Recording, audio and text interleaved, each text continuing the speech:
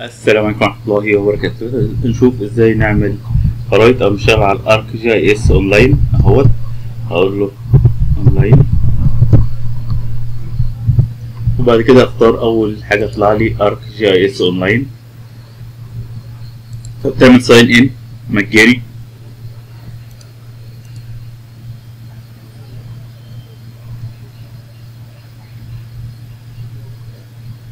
هيدخل على الحساب بتاعك، هتقول له جاليري عشان تشوف المشاريع اللي انت شغال عليها، وبعد كده هتختار ماب لو انت عايز تعمل حاجه جديده. فالرساله دي ممكن تجيلك ومجاش، هو بيقولك في ماب فيور بيتا، تمام. لو انت عايز تختاره ادي جاب لك الخريطه، تقدر تحدد الطبقات اللي انت عايز تشتغل عليها. هتلاقي هنا في الديتيل بيجيب لك اباوت، بيديك المعلومات، كونتنت يبدأ يظهر لك الحاجات اللي موجودة. الليجند لو في أي ليجند موجود هيبدأ يظهره لك. تقدر تقول له أنا عايز أضيف لاير، ممكن تقول له سيرش فور لاير فيبدأ يجيب لك لايرات تقدر تختار منها. ممكن تقول له هات لي من براوس ليفنج أطلس لاير فيبدأ يجيبهم لك بالشكل دوت. فتقدر تختار تقول له اد تو ماب فيبدأ يحمل لك اللاير ديت زي ما أنت عايز.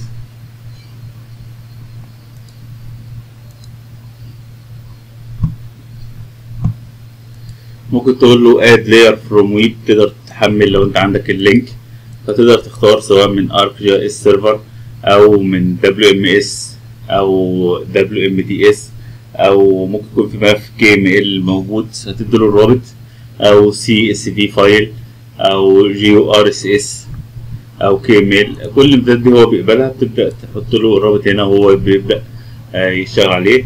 ممكن تقول له add layer from file فتحمل الملف. هو بيقول لك ممكن نحمل الشيب فايل بس بشرط ان هو يكون مضغوط. فلما تقول له اد لاير فروم فايل ممكن تختار اي امتداد منهم.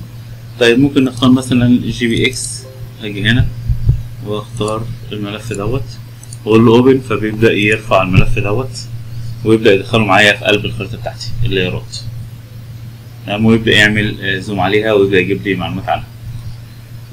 وتقدر تيجي من هنا تقول له انا عايز اشوف الهوم اللي هو المركز الرئيسي، او عايز اشوف اللوكيشن بتاعي لو انت سامح له ان هو يعرف اللوكيشن بتاعك.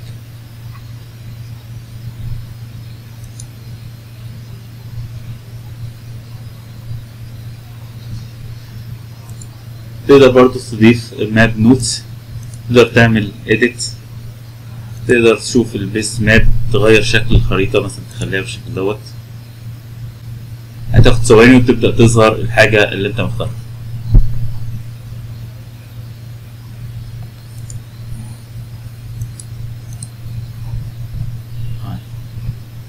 بيبدأ يحمل الشكل الجديد اللي انت مختاره.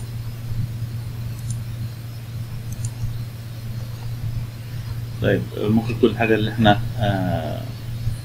اللون ده هو اللي عامل فيه مشكلة، فانا نروح على الديتيل، ده الليجنت اللي موجود، تمام. ممكن نقول له لا مش عايزين نحمل الملف اللي احنا لسه محملينه من شويه.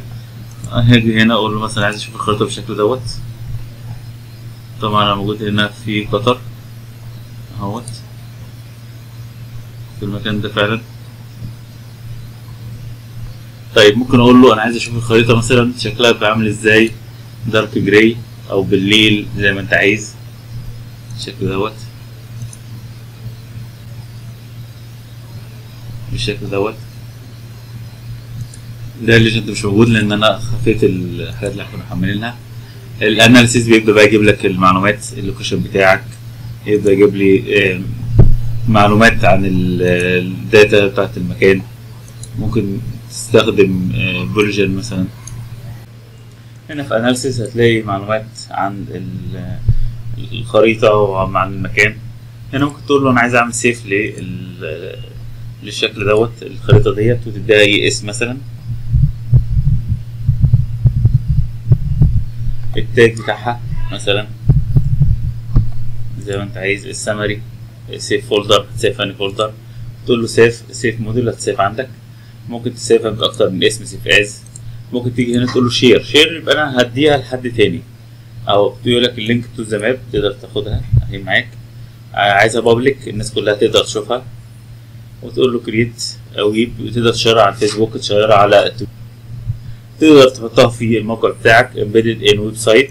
ده حاجه خاصه بيك انت، كده تعمل خريطه للموقع بتاعك او خريطه الحاجه بتاعتك.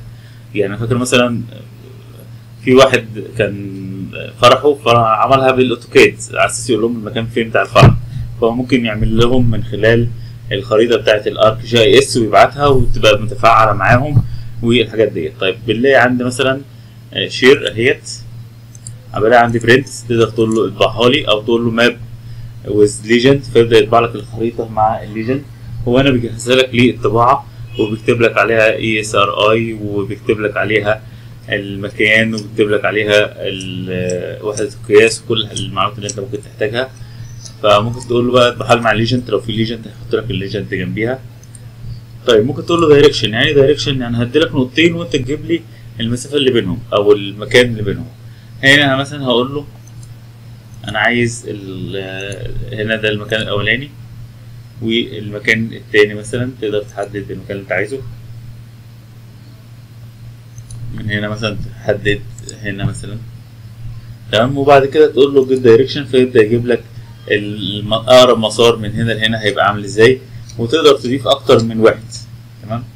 يعني ممكن تقول له مثلا انا عايز نقطه من A ل B مثلا، فهو يبدا يجيب لك هتخش كده كده كده تمشي بالشكل دوت للخريطه. طيب هو اعتقد ان انا لازم اغيرها مثلا للون غير الازرق لان هو واخد نفس اللون، فهو بيقول لك هتمشي ازاي بالشكل دوت لحد توصل المكان دوت. ممكن تضيف اكتر من نقطه، تقول له مثلا بعد ما اروح المكان الفلاني هروح المكان العلاني فيبدا يجيبه لك. طيب لو انا عندي حاجز مثلا في مشكله في المكان هنا، فبقول له في قطع هنا مثلا، فهو يبدا يدور على طريق تاني يتفادى بيه الطريق دوت، اكيد هيكون اطول لان هو فكر في الحل الاولاني، فبيبدا يجيب لك حلول اخرى عشان توصل للمشوار بتاعك. وهنا عندي وحدات قياس كتيره جدا، عندي مثلا ان انا احسب الاريا بتاعت حاجه، تمام اهي خلينا نقفل ديت، تمام. عندي ان انا احسب الاريا، عندي ان انا احسب المسافه بين نقطتين، يبدا يجيبها لها هتبقى قد ايه اهي، وبيبدا يجيب لك الميل وحده القياس اللي انت عايز تقيس بيها وهكذا.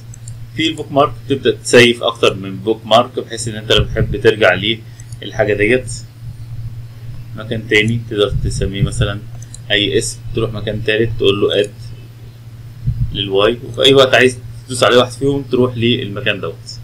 فده بيسهل لي ان انا اعمل حاجه خاصه بيا، ممكن اشيرها مع الناس، ممكن اسيف عندي، ممكن يبقى في خريطه للبيت، خريطه للمناسبه بتاعتي لو حد ناوي يتجوز تاني وهكذا يعني.